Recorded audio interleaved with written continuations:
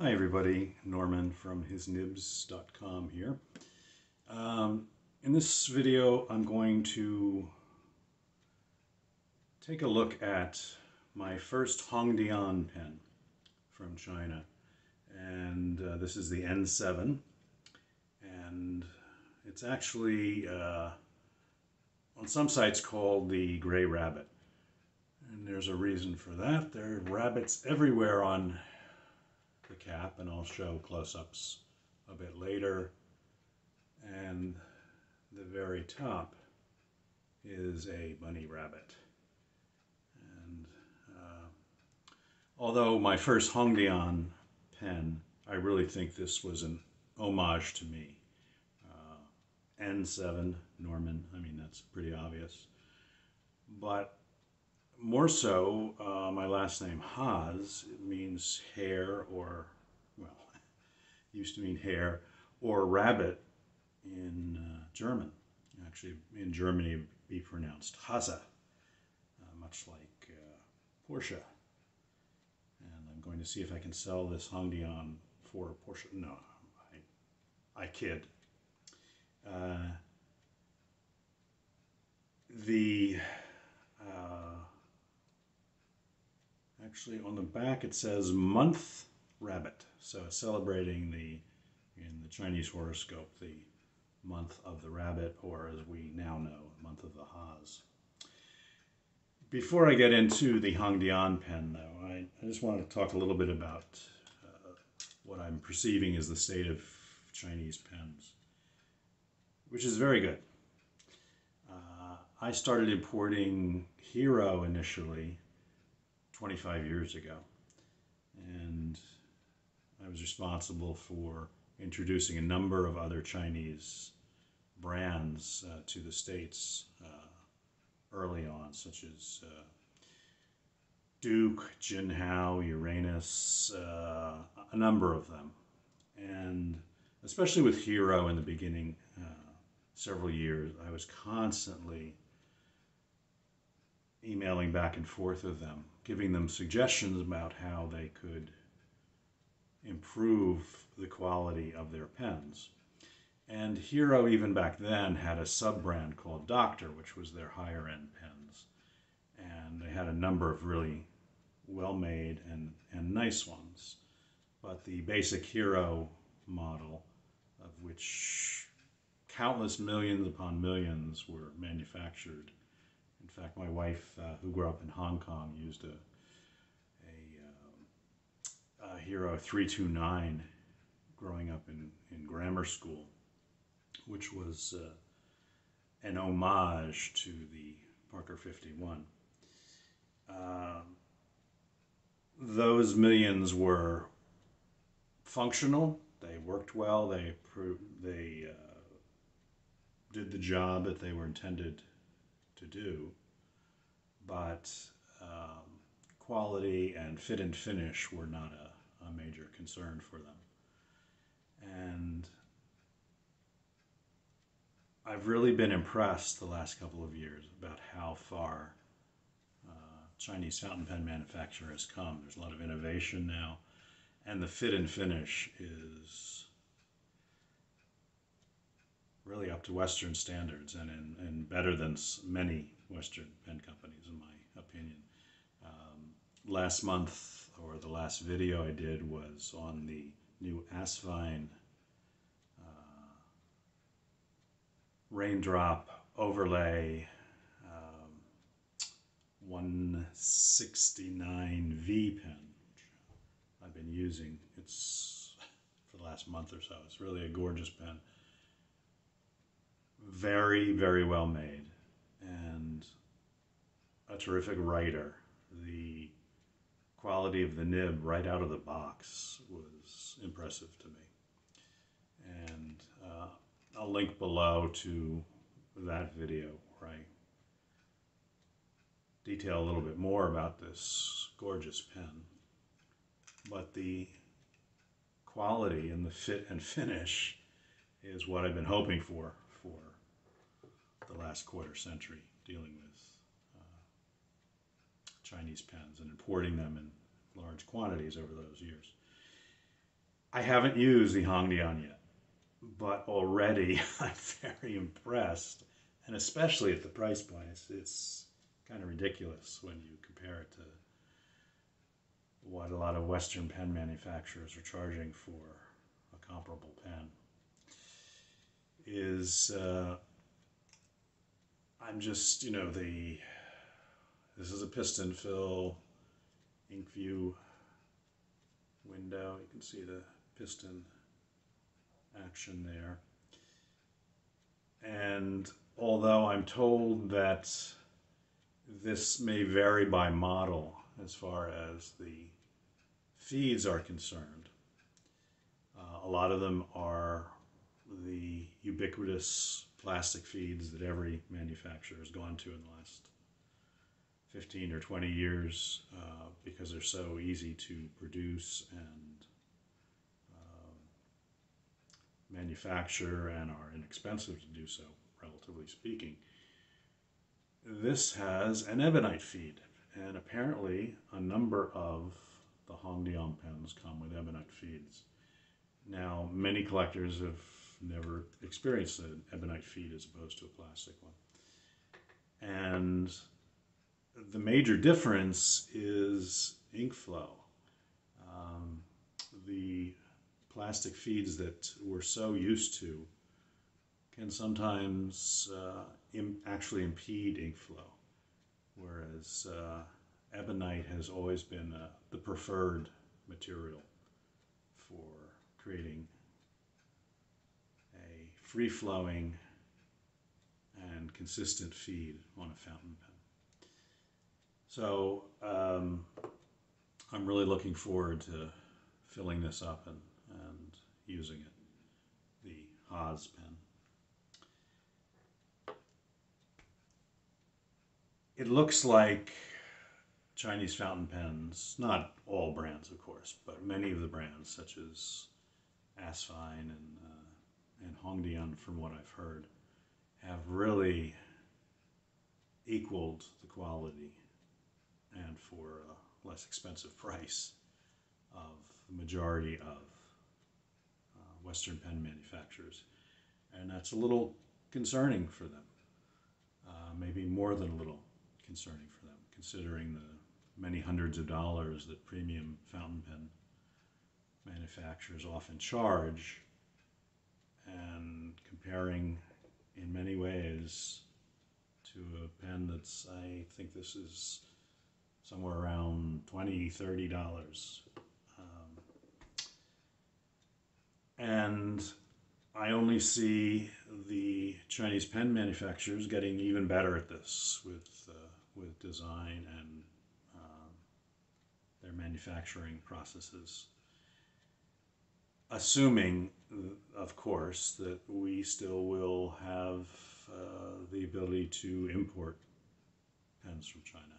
With the political situation with mainland now, I don't know how long that's going to last. So maybe it won't be an issue going forward for Western pen makers.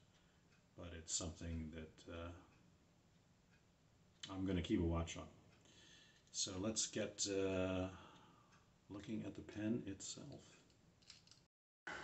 Howsoever, before we get to the fountain pen, it's obvious that we have to talk about Jimmy Stewart. Well, obvious to me. Jimmy Stewart is my favorite classic Hollywood actor. 30s, 40s, 50s, even into the 60s. And for those of you who don't know him, great classic films such as Rear Window with Alfred Hitchcock, The Philadelphia Story, for which he won an Oscar, Mr. Smith Goes to Washington. His personal favorite film, and many, many, many people's personal favorite of his, was It's a Wonderful Life, which is shown usually at every Christmas and Thanksgiving season around the country. But the one I want to talk about is Harvey, because it relates to hosses, to rabbits, or in his terms, in his term in the movie, pukas, which are often spiritual animals that are invisible. And in his case, that was a 6-foot invisible rabbit named Harvey. And let me switch camera angles for this next. So the Jimmy Stewart Museum is actually here in Pennsylvania, in Indiana, Pennsylvania, which was his hometown. And been there a couple times actually. It's in the western part of the state, somewhat near Pittsburgh. And this is one of the purchases I made. This pen, very generic ballpoint, saying the Jimmy Stewart Museum, Indiana, Pennsylvania. Never actually used that because, well, it's a ballpoint, for God's sakes. Also got this mug. And I'm sure this is all very fascinating to you. And hold on a second while I turn on the stove. Okay. And, you know, it's a nice mug.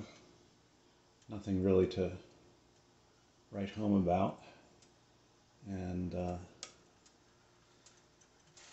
other side, for some reason, is just a scene with a street light. I think maybe I would have to go back and see the movie. I think perhaps he first encounters Harvey standing at a street light. That would make sense as the tea kettle boils. But, you know, what's so special about this? Well, hopefully this is hot enough to show you. I think it will be. And you thought you were just seeing a pen video. And what do you know? There's Harvey appearing on the mug. Our 6-foot puka. The other thing about Harvey was I loved the film as a kid. And he and Helen Hayes reprised the play on Broadway when I was a kid. So my mother and I went in to see him perform.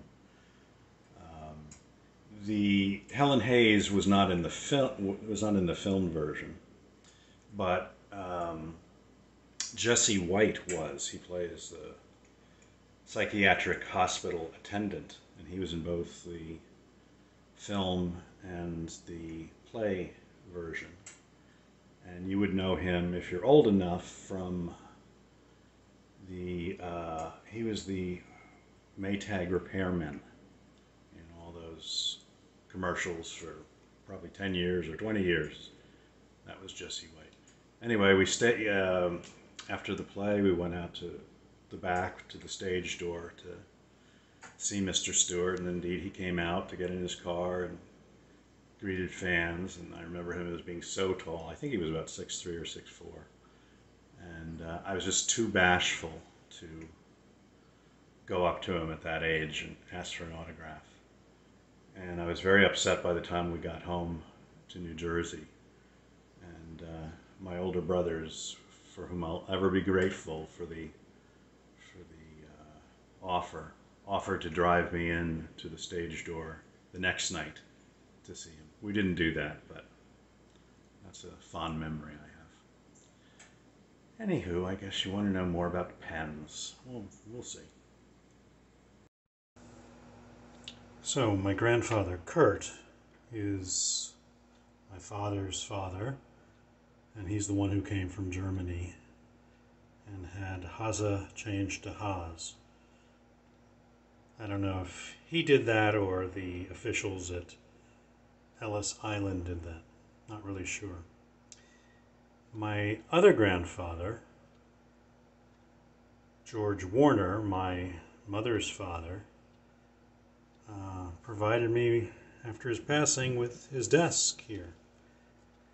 And after he retired from the Navy as an accountant, one of his main hobbies was to research genealogy. And he became just showing that little bunny rabbit there, he became a lineage specialist, which is 1 degree below genealogist. And as a result of that, I learned that my mother's family was distantly related to Boris Karloff of Frankenstein monsters fame. And he was also the original mummy. And I know there's a strong family resemblance. His real name was William Pratt. And that was my mother's family, the Pratts, from England, where old Boris came from. Now you might ask, why am I mentioning this in a fountain pen video? The reason being, most of you have heard of Frankenpens, where you match different pens, maybe a cap from one with the barrel of another, and create a brand new pen. It's called a Frankenpen. Well, whenever you think of a Frankenpen, think of me. Okay, so the moment we've all been waiting for. And here is the beauty. I'm filming this at night. Let's see if I can get proper light on this. And you can see some bunny rabbits and moons, and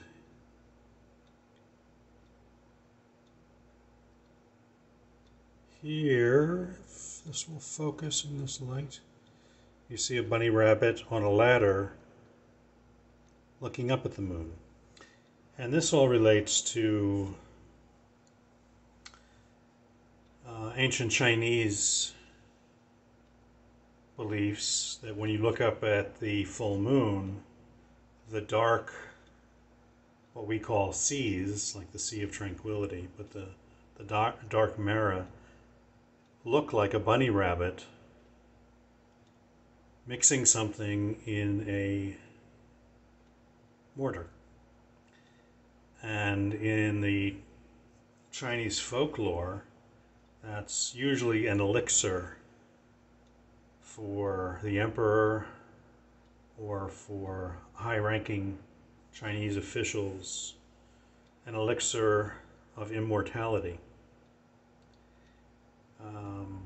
Later that was shared with the common folk in China, who were able to look at the moon and see, come on baby, focus, focus, focus, there we go. We're able to see the same rabbit, or Haas as we now know, mixing, preparing tea. So either an elixir of immortality or tea. And I just saw a video, or an article rather, a couple of weeks ago, and I'll link to it below, that they have found just recently some real commonalities between Chinese astrology and the months of the year with those of Mesoamerica, such as the Aztec sun calendar. And one of the months is the rabbit, and rabbit associated with the full moon. So we have more to learn, I think, about the connection between Mesoamerica and China, and where the Mesoamericans might have originally come from. Anyway, I'll link that below. All right, so let me sit down and again, this HongDian, I'm just just the feel of it is quality. Unlike the vast majority of many Chinese pens I've held in hand over the last 2.5 decades. As far as my nails are concerned, if you've watched any of my videos on YouTube, pen videos over the last 15 or 20 years, you will know that I've never accepted a gift certificate to a nail salon. Okay, so this has a black nib, which fits perfectly with the coloration. I've briefly shown you the ink window, and you'll see the piston filler.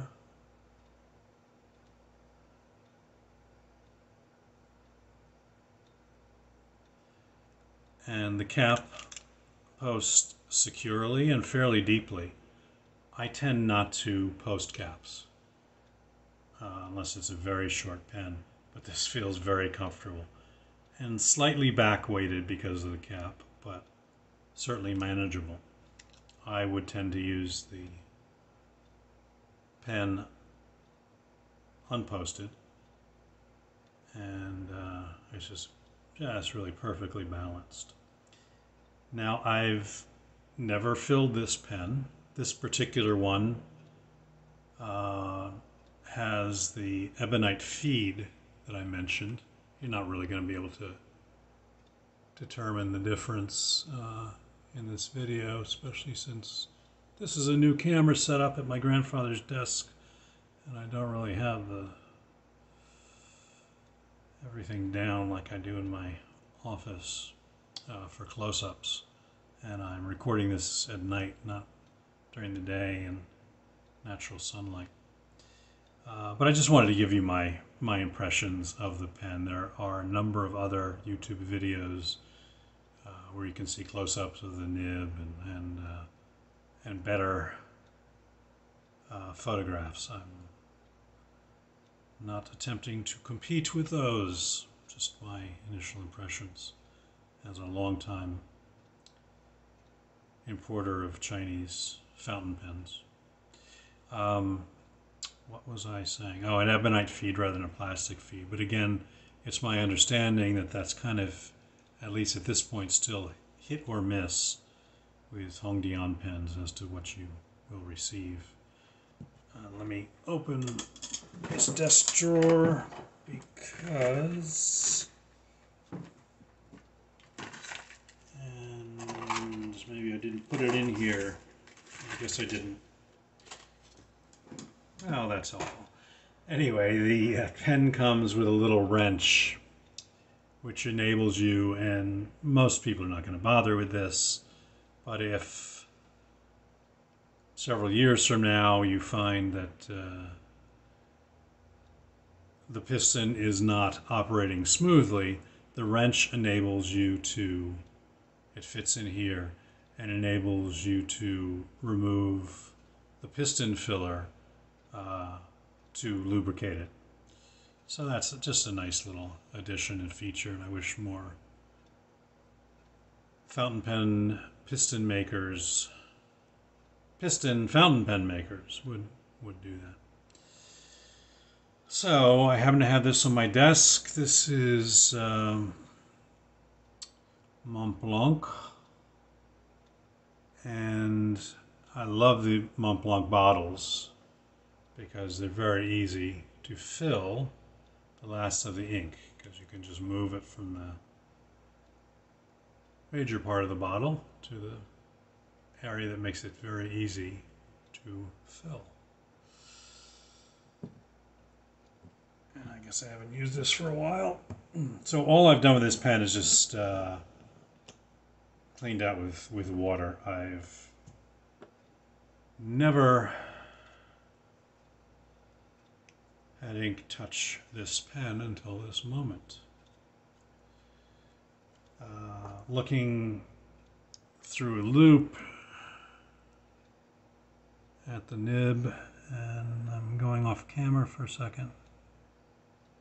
It looks to be very well adjusted right out of the box, so I'm not even going to mess with that. We're going to take our chances. So,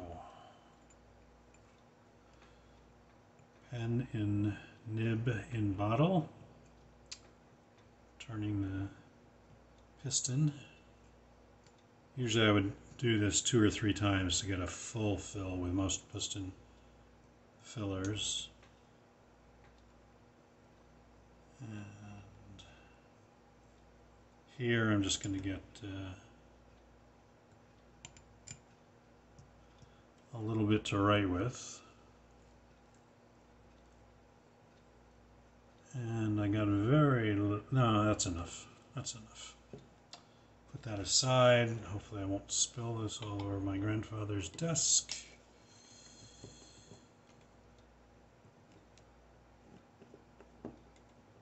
And a little cleaning of the nib and section.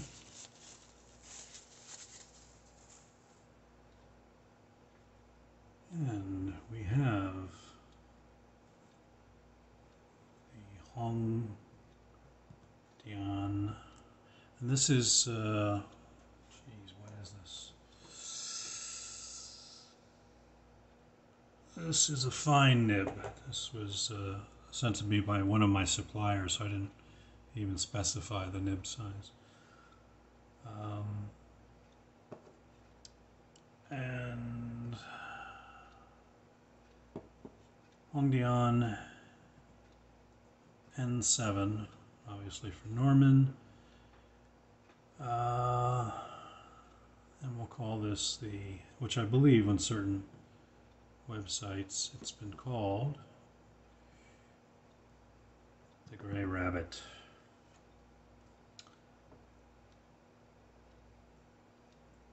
Very,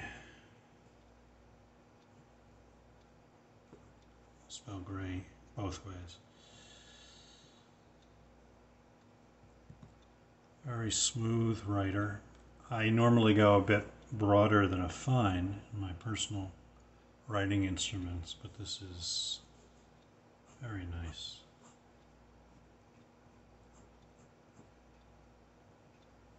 Can get a little bit of line variation, but this, no, actually quite a bit now, that if you apply a little bit of pressure and no pressure, you can see quite a difference.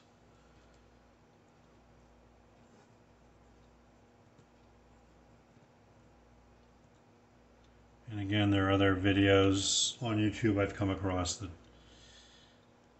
go into more writing samples than I'm going to do here. I'm just very impressed with this pen. Again, I think prices are about $30 US, and I'll provide the link to Asvine pens below. Although I'm not importing Chinese pens at the moment, as I've downsized from a house to an apartment. I will link to his Amazon store, and I believe it's even free shipping in the US for that price. But you can follow the link and see for yourselves. What a lovely pen. This is very encouraging to me for the direction that China is moving in their fountain pen production and the fit and finish and quality. Starting first, my last video with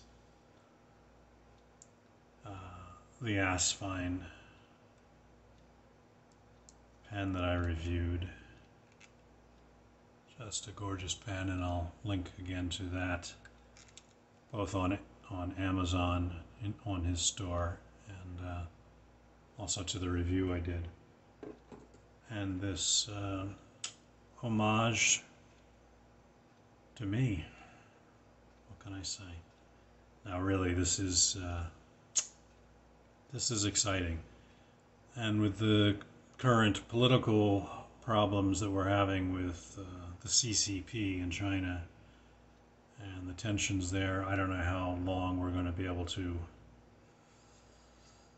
get some of these imports from China, and if there will be difficulties with that going forward.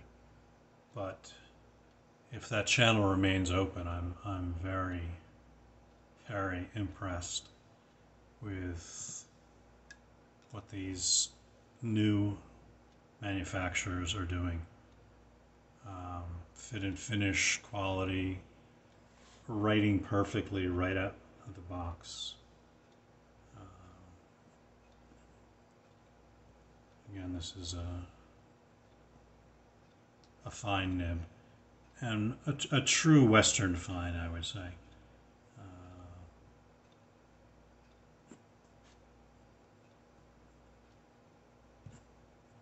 As opposed to a Japanese fine, which is like a Western extra fine. So those are my first impressions, and I highly recommend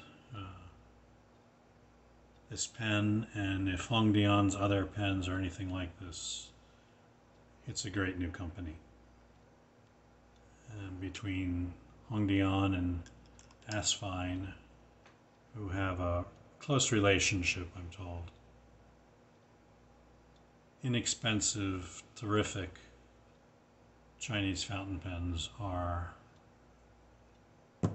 making their way west to our shores. Thanks much. See you soon. Just a very quick addendum from filming last night. I just wanted to show you that little HongDian wrench that comes with a pen should you ever need to unscrew and remove the piston filler for lubrication. And like every other YouTuber these days says, and I never have, but I will this time, please click the like button. Please click the subscribe button. Please click the panic button. And click the bell icon to be notified of new videos. And I figure if you do all those things, and based on the fact that I at most publish a video once a month, it seems, I should be able to retire from my YouTube income within perhaps 30 or 40 years. So thanks very much for watching.